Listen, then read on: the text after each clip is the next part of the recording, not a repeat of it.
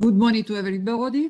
I am Alessandra Venturini, the holder of the Jean Monnet Chair. I am glad to introduce the eighth lecture of the series Cocumint, which is a seminar of the chair Consumption of Cultural Goods as Driver of Migrant Integration. Let me introduce myself for a second. I am full professor of political economy at the University of Torino. I'm also director of the interdisciplinary diploma on European migration studies, which we hold at the University of Torino with the colleague of the Department of Law and the colleague of political science. And I was deputy director of the Karim project at the University of European University Institute for 2012 to 2017, when after I founded with Philippe Farc the Migration Policy Center, and I was deputy director for a long time. I am an economist. And I visited many universities, Brown University, many international institutions, the ILO, the OECD, the Oxford, the IOM, the MPI. I'm also a member of many research centers on migration, ISAE, Child Theory, and also member of the executive board of Div Cult in Miscoe, the one in which we have also Marco Martiniello and V.B. Siebert, that probably you met last week. My research is mainly in innovation, migration innovation, migration and effect in the labor market, in the destination country, in the sending country.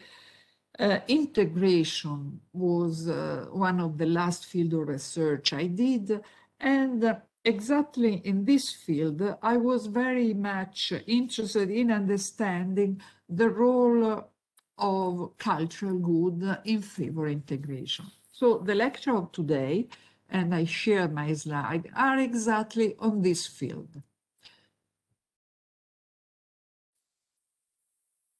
On this field, the effect of participation in cultural activity on migration integration.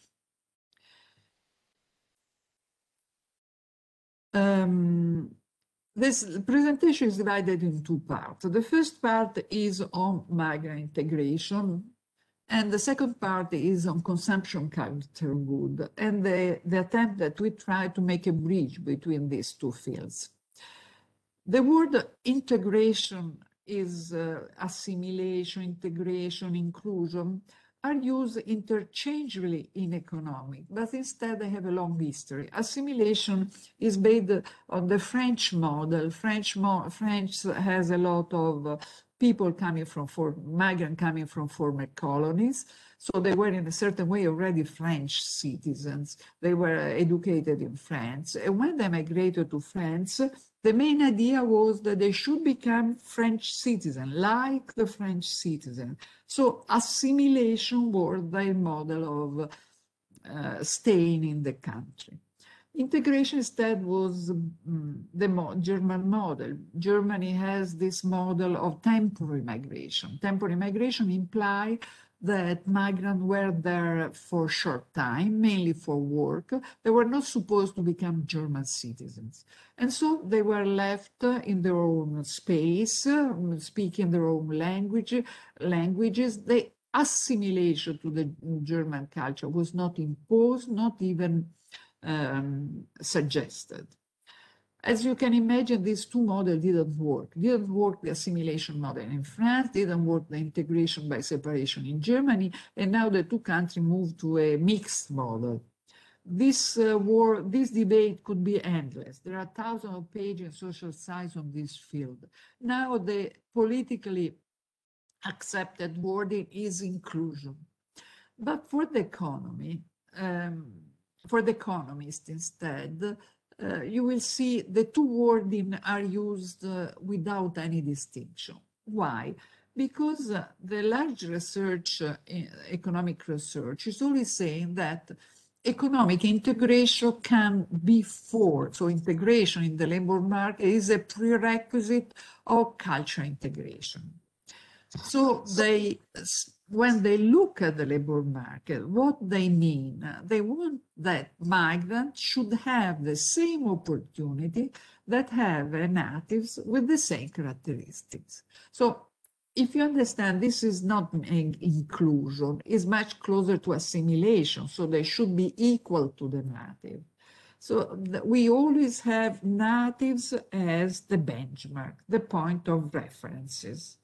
And the model that we use is very simple. We want to explain if the wage, the employment, the labor force participation, the unemployment rate of the migrant is the same of the one of the native. So we have on the left the characteristics, the product, the wage, the employment, the labor force, and on the right, this success in the labor market is explained by the individual characteristics. Economists always use measurable variables.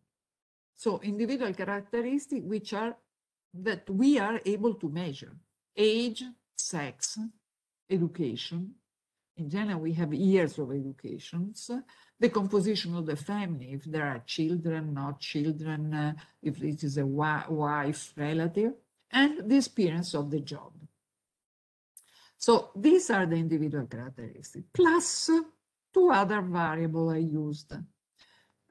This year since migration, that's implied the duration of staying. Do you remember when Tali Katzzer was speaking? She was speaking about this acculturation process, which imply the consumption, that the more you stay in the destination country, the more you become closer and you start use the cultural good of the destination country. In fact, we cannot study integration without a time dimension. And years since migration, it means the number of years that you spent in the country, is exactly a proxy of the duration.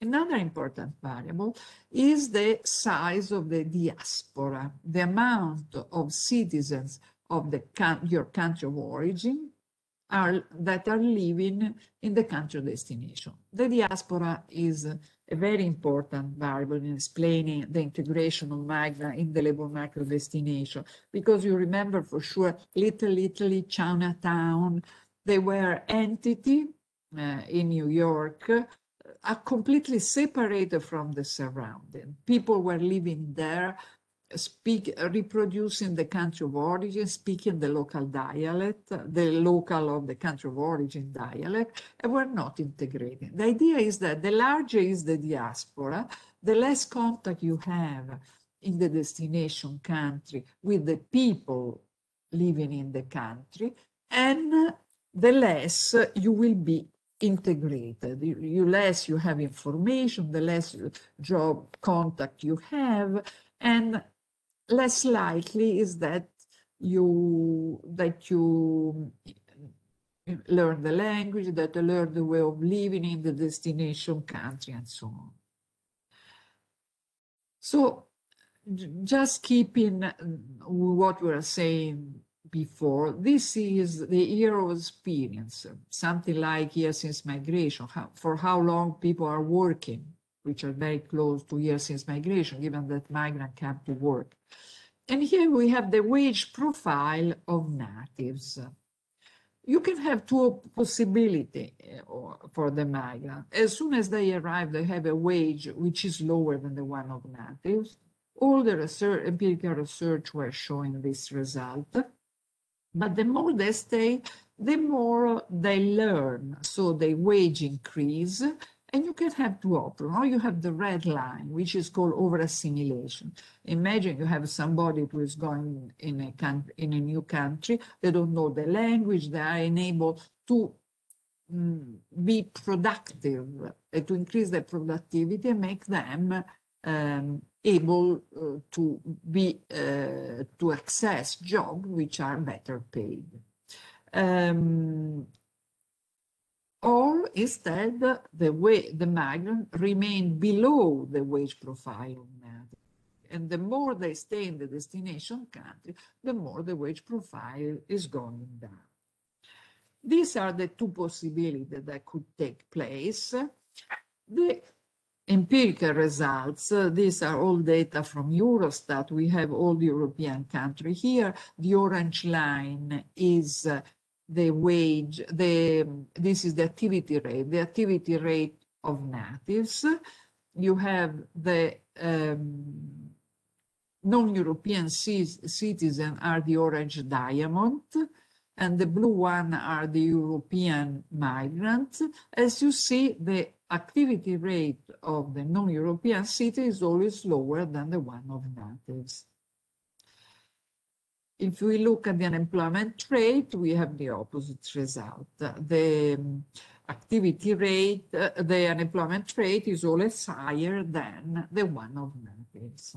Of course, the European one, for the European migrant, the difference with the native is smaller, but for the non-European migrant, is very large. If we look at the employment rate for people with tertiary education, we have the opposite. So over-education is very strong. So people with tertiary education, they're doing manual jobs. This very diffuse, this for non-European citizens, much less for European migrants. If you want a final measure, we have the amount of people living in very low work intensity, so they are enabled, the extra-European migrant, third national country migrant, so the non-European migrant have much higher probability of being poor.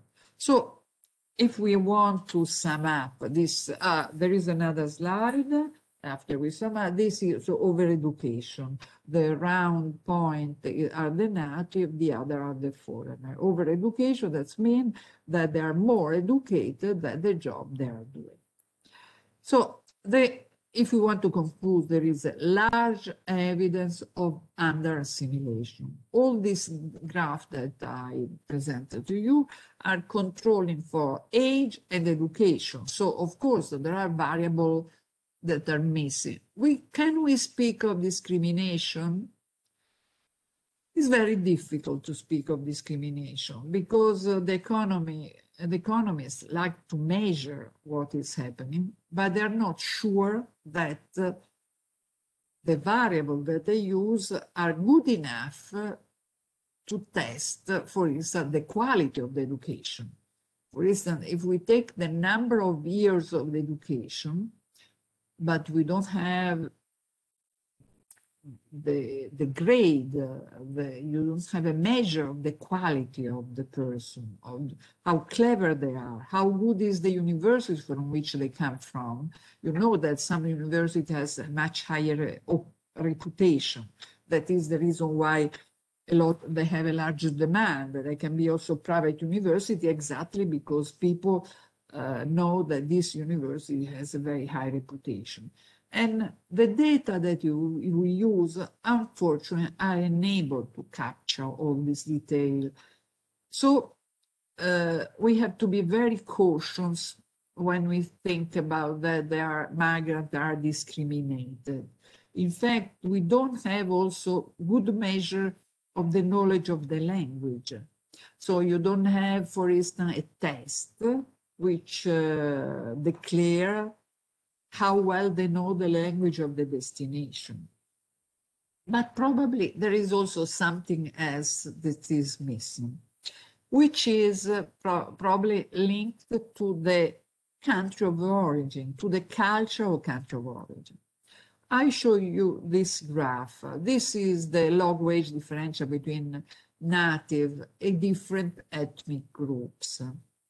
And this is the year of experience, which is a proxy of years since migration. And as you see, African, Asian, East European start very similar. So the differential with the native is not so high, but little by little, the differential of the African increase, while the differential of the Asian decline, the East European decline. If we take differential in day worked, we have the same result, the differential of the Asian decline, of the East European decline, and of African instead increase. These two graphs are taken from Italy. So it's the case of Italy in 2006. So the data are 2005. And this is a period, the beginning of immigration in Italy, because in Italy, migration started in 1990. So there were 25 years of migration at that time in Italy, no more. Now probably the scenario will be different. So we understand, however, from this graph that the country of origin play an important role. Why it play an important role? Because the employability of people is made by two parts, the hard skill and the soft skill. The hard skill are you are a plumber, you should be able to work in this sector, to have this ability. But the soft skills are much more difficult and much more difficult to build. They represent the language, but the culture, especially they represent the ability in communication and the understanding of the message of the others, the ability in teamwork. And these soft skills are strongly linked to the culture, for the country of origin where people come. And so we tried something else. We tried to measure the linguistic distance and the cultural distance. The cultural distance, we have many indices, especially the Ostphale index, which measure the distance between the culture of two countries. The linguistic distance also, we have many measures. The one that we use is Aldera-Pitlikova. There are many other linguistic distance measures. The two measure cultural distance are strongly correlated because the languages, the culture, very strongly linked. And also we try to devote attention with the duration of staying, because the idea is that the contact theory, the direct contact theory, the more you meet the native citizen, or the more you have contact with the society of the destination country. In direct contact theory, you watch the TV, you look the newspaper, or you see the people moving, the more you understand, you build your soft skill, which make you more employable. That means it is easy to have different jobs, because the hard skill make you suited for certain type of job, but the soft skill open to you many more windows or an opportunity to work. So this is an important point, especially for integration policies that are in general centered to the hard skill, but not to the soft skill. And there is an important case that changed completely my perception important between soft skill and cultural skill. I was in a conference in Brussels, and it was a panel with the Minister for Integration. It was a lady. As you know, probably in Sweden, the labor force participation of women is very high, 89%. So that's means fundamentally all the women around are working. And she was speaking about refugees. As you know, Sweden is a socialist country. The unemployment rate, the subs that they give to people that are unable to work are very high. And she was discussing that they didn't want to give this subsidy for a long time. And they were trying to bring the women as soon as they can into the labor market. So we were discussing about you not teach them the language, you don't train them the language. And the comment that she made was, for me, very important. She said, we will continue teaching them the language, but we want that they understand that in Sweden women work, should work, and we want to make them able to live in Sweden. So to transit to them this type of value. So fundamentally what she was saying, she was using a project for political refugees, women, more to integrate them into the Swedish culture, then integrated them into the Swedish labor market. So she was saying that the culture integration was a prerequisite for the economic integration. The economic integration was only an instrument to favor the integration of the mind. She was very determined, very active in this way. So what we have done in another paper, we have tried to study again always wage for migrants, distinguished by the migrant bilinguistic distance. That's mean cultural distance. So here you have the wage profile of the natives, stayer. Here you have, we also distinguish by the immigrant from the south in Italy. So just to be sure that we don't mix up too much variety. And here we have the migrants which are close linguistically and the migrants who are far linguistically. Maximum and minimum linguistic distance. As you imagine, controlling for education, age, all the characteristics that we can. So what you see that the linguistic distance is an important delay the integration of migrants. So the cultural effect is very important. If you look at Italy, we have the Romanian, which are, here you have the linguistic distance, the index of Aldera Pitlikova. And here you have Chinese, this I'm sure is Prato, Albanian, Moroccan, Indian, and so on. And the distribution of them, you have a group which is very far. In addition, here we have the community. We said that the larger is the share, the dimension of the community, the lower will be the migrant integration because they remain into the community, they speak their own language, they don't know other, they have less opportunity to know our other people, and this also less opportunity to find jobs different from the one that the community is adopting. On the one hand, the community is very helpful when the migrants arrive.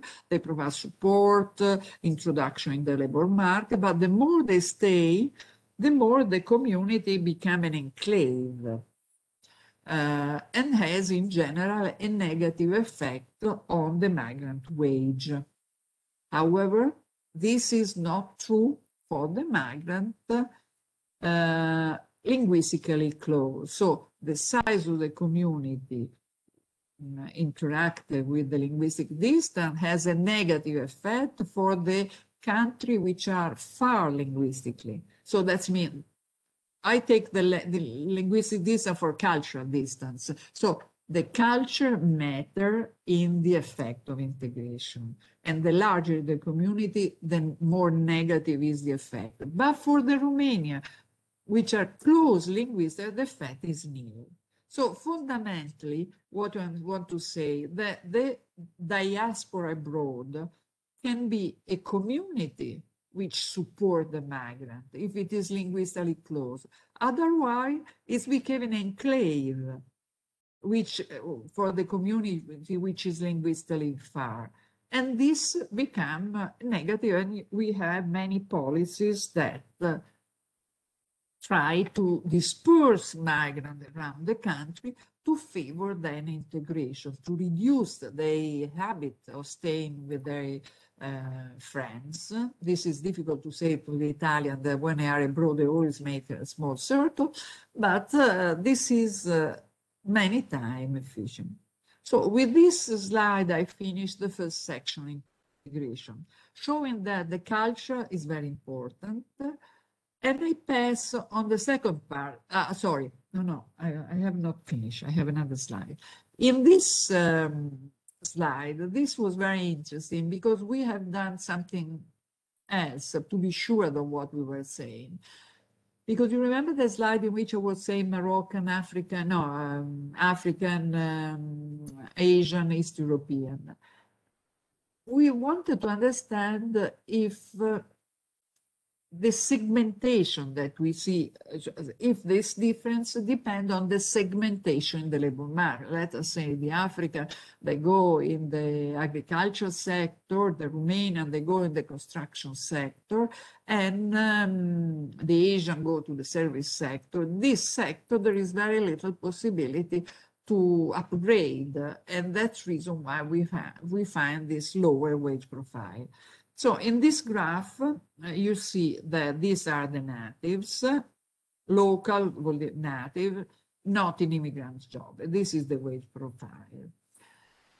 What are the immigrant jobs? We took all the sectors in which 70% of the migrants are employed and where there is also a minority of native. This other group here, and this, the pink line that you see is very close to all foreigner, on the foreigner, always an immigrant job. The pink line are the natives, so the Italians, that work always in immigrant jobs. So what we see is a segmentation. When they enter this type of jobs and they remain there. If also the natives remain there, you would say, so it's not a problem of cultural linguistic systems, it's a problem of segmentation. When you enter in this job, the wage is there. Yes, but the natives that enter in the immigrant jobs are able to exit this line in between, are able to reach the other one. So we analyze the probability of exiting from this sector, and of course, the linguistic distance matter. So the possibility, even in a segmented labor market, the linguistic distance play a very important role. And with this slide, I finish the part on integration. Let me move to the culture. Culture for economists is a very complex word, because it means value, trust. We discuss a lot of the vertical transmission versus horizontal transmission. Vertical transmission implies that parents pass the value, the culture, to the children. It is very difficult to affect it. If you look at the society, there are many empirical studies that show that the vertical transmission dominates the horizontal transmission. So a professor, friends, because it has much less power. There is another thing, but we don't study this. This is outside our scope. We study something more simple. The people that work in the culture, they always speak of participation in cultural activity. I was speaking at the beginning of consumption cultural goods. But in fact, participation is a more appropriate wording, because participation also have a more emotional value.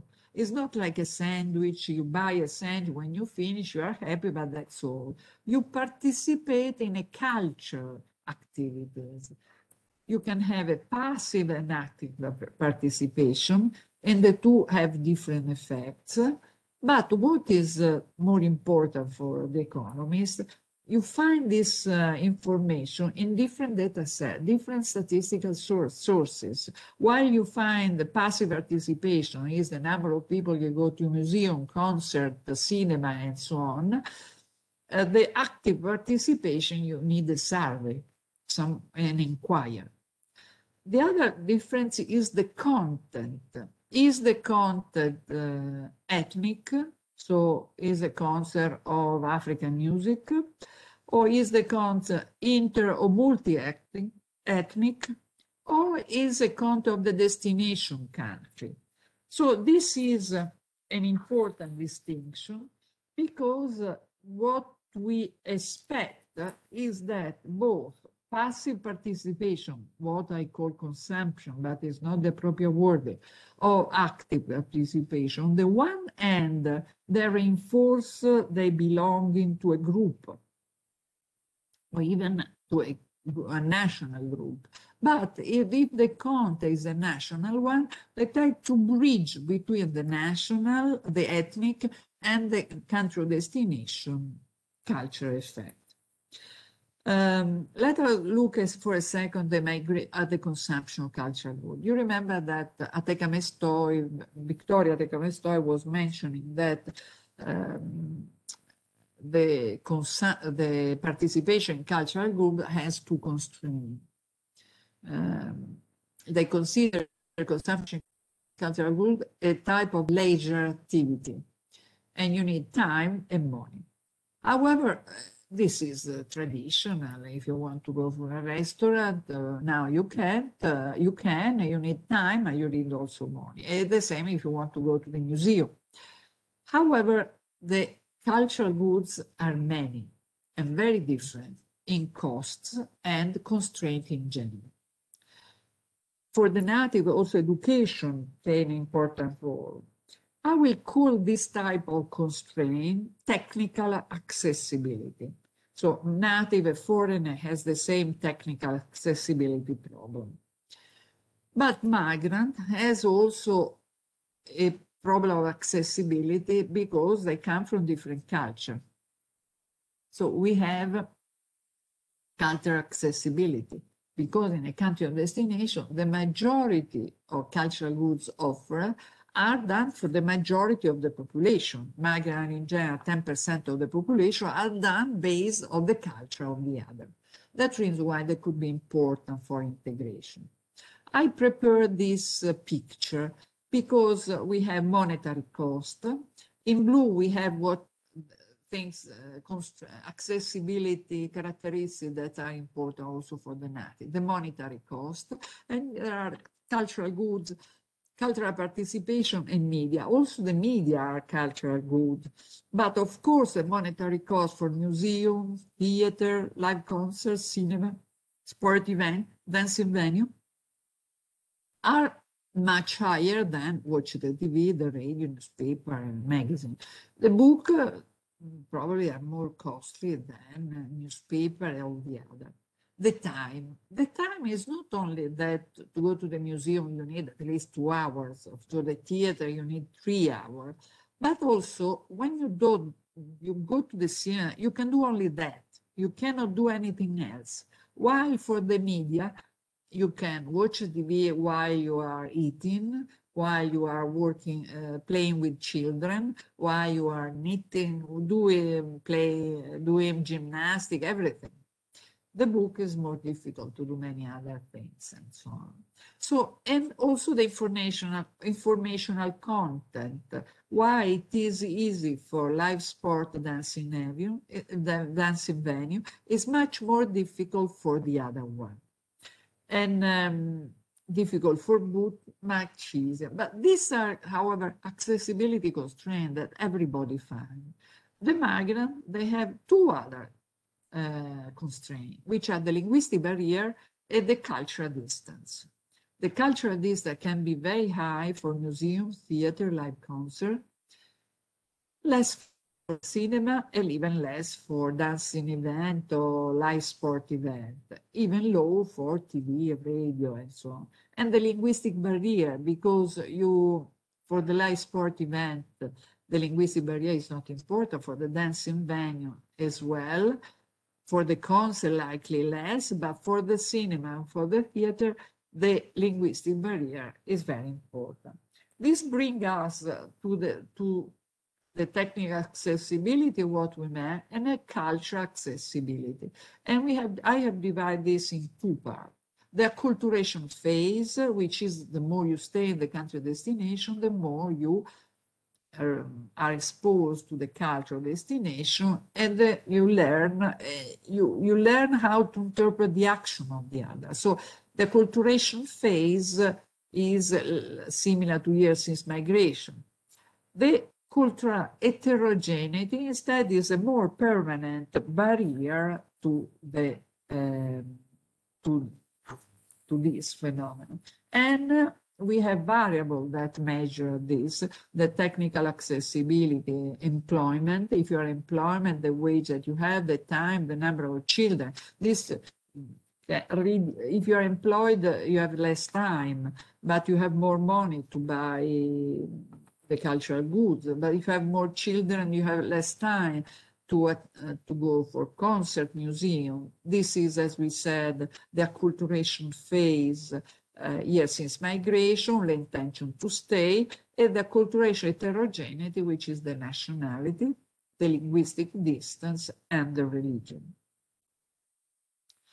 With the research with Bertacchini and Zotti, we were using a special survey of income and living condition of foreigner in Italy in 2012 with 15,000 observations, and we studied the characteristics of the demand of cultural goods of migrants. The first important result is that 80% of the interviewed has no consumption of cultural goods. The technical, but what is important is that the technical accessibility variable do not dominate, while the cultural accessibility variable with acculturation phase, the cultural heterogeneity dominate. The acculturation phase also, so yes, is migration, this value is very important, but especially the cultural heterogeneity. For that reason, we have this graph which explains the probability of consumption of cinema, which is the more easily to consume.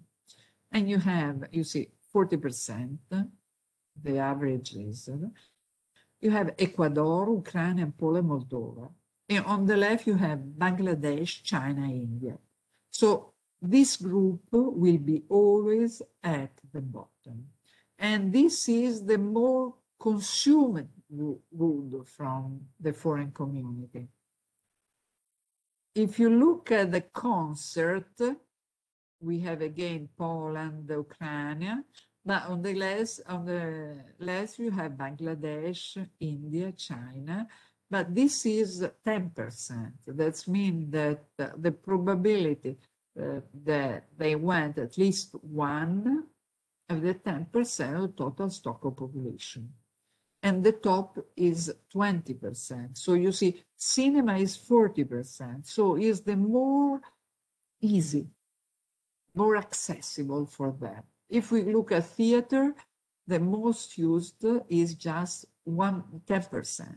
So as you see, theater is very far from Bangladesh, China, always on the left. India is much more because more traditional their culture. But the theater do not exist in the Arab country. And that is very far. Also dancing event, dancing venue is not very diffuse because it's 25% the top. You have Peru, Ukrainian. This is very close to their culture. After you have Ukraine, Poland, Moldova. And here is always India, China.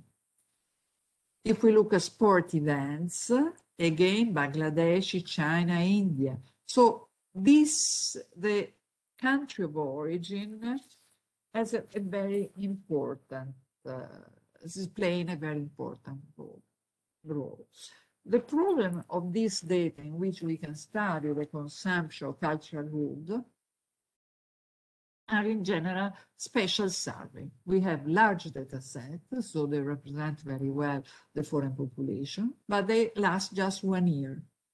Or we have small data sets that last longer year, but they're not representative of the change in the population because migration change all the time. So we are good, suited to study the demand of cultural goods, but not to study the effect of consumption of cultural goods.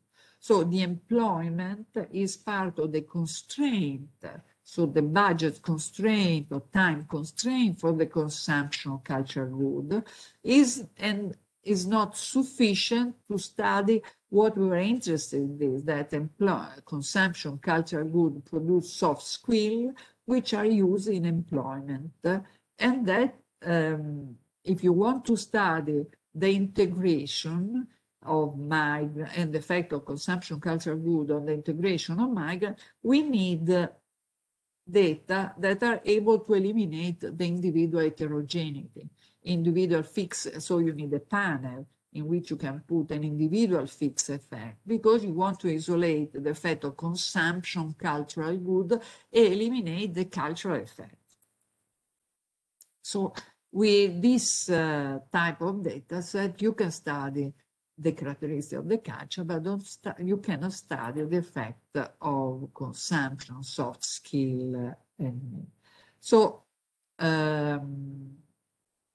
the creation of soft skill is